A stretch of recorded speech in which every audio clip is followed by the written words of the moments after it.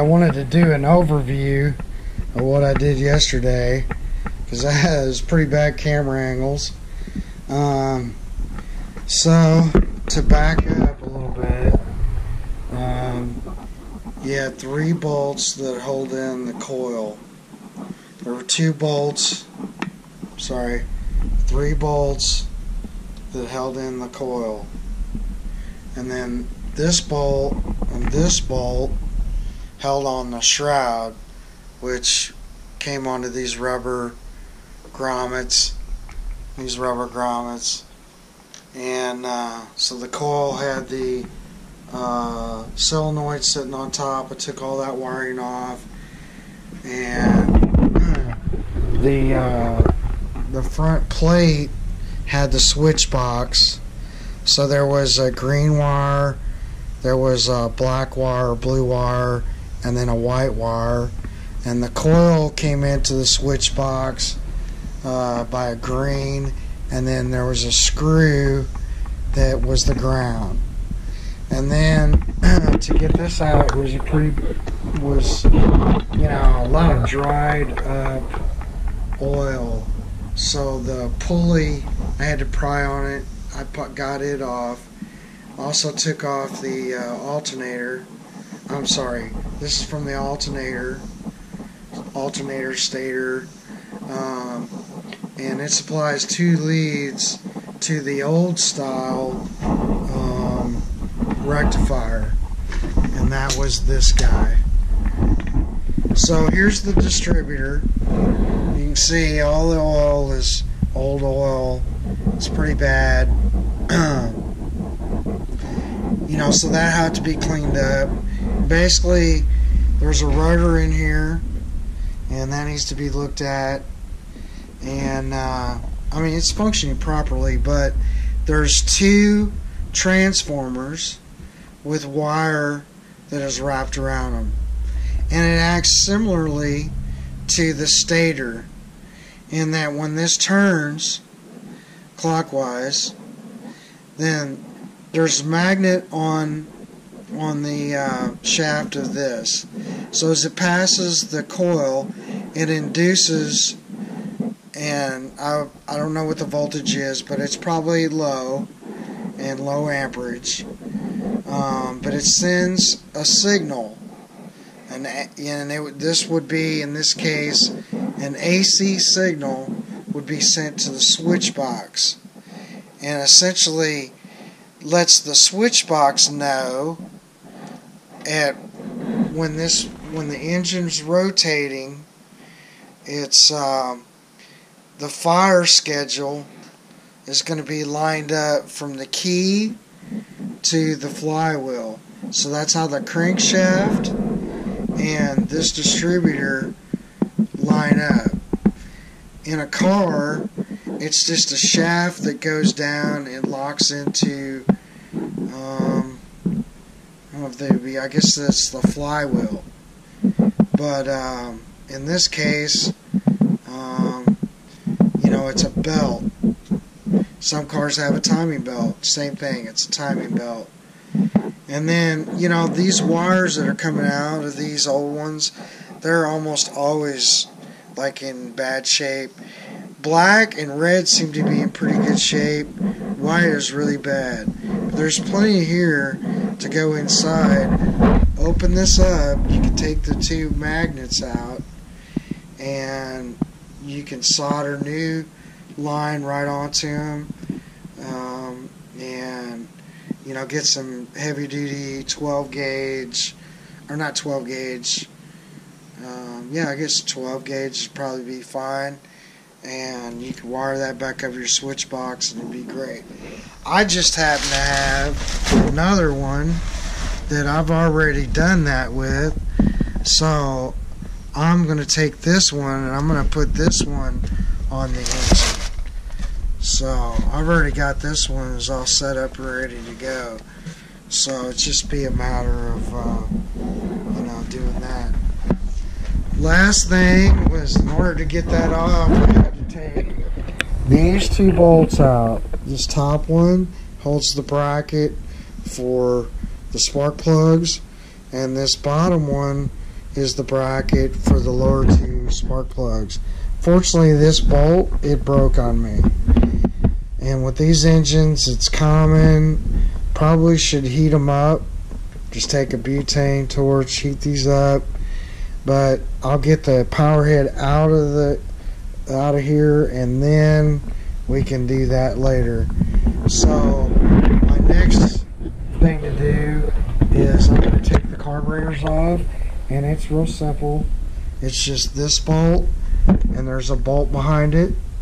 So you kind of got to take your tubing off. I would just go out, I'm going to probably just take it off and I'll replace it. But there's a bolt here, and then back behind this guy is another bolt. And you just have to get those two bolts from this side. So like on this one, the bolt is right behind where, you know, our fuel line is. So I just need to loosen these top two bolts right here, these little ones, and this will turn, and you can loosen this as well, and then it'll turn out and allow me to get to those. So theoretically I could, and I probably will when I get it on the bench, is when I'll cut that piece of pipe off.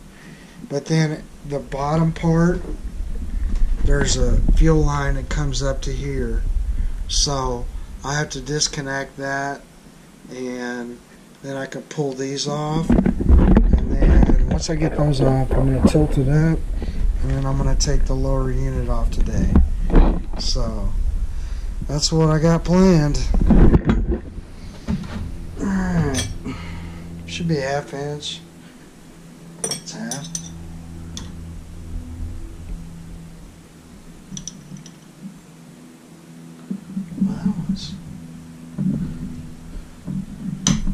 There you can see somebody now tweaked.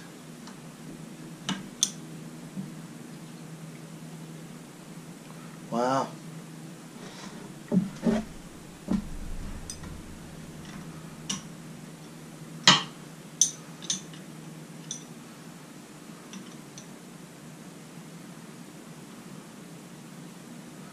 So that's not good. Somebody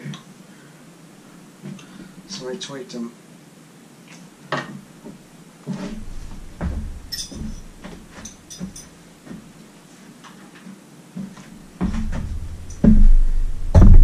Let's see if we can get something close.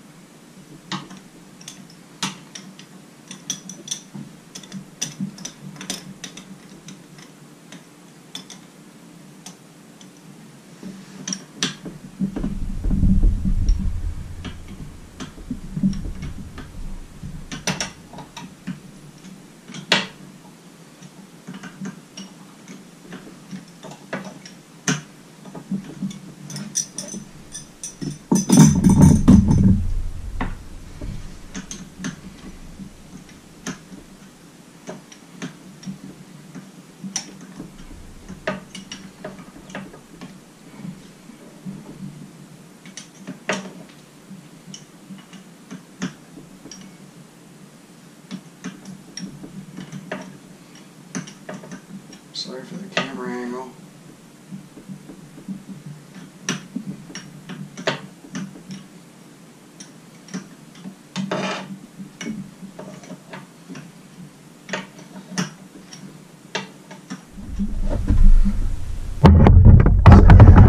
That bolt, loosen it.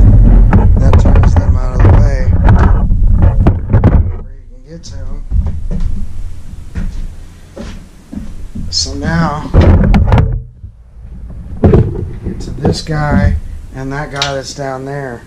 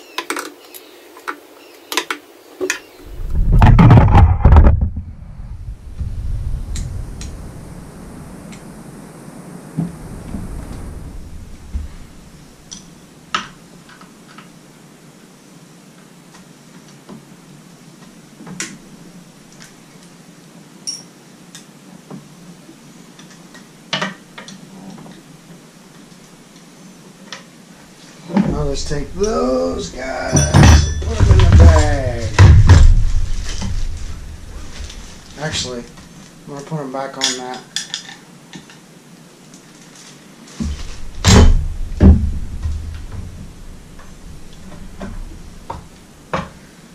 Yeah, I'm going to have some gasket material.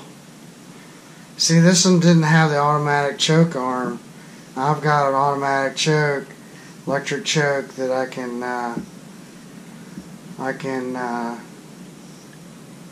put on them. So I can't wait to open these up and see what they look like. Anyway, I'll go order a couple rebuild kits for them and I'll rebuild these guys. These guys! I got some videos on doing that already online. But now I can tilt this guy up. Maybe.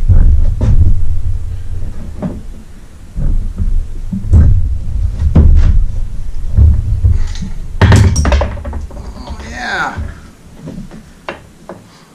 That was the bolts for the carburetor. Yeah, just knock all four of them off. I don't care. I got more.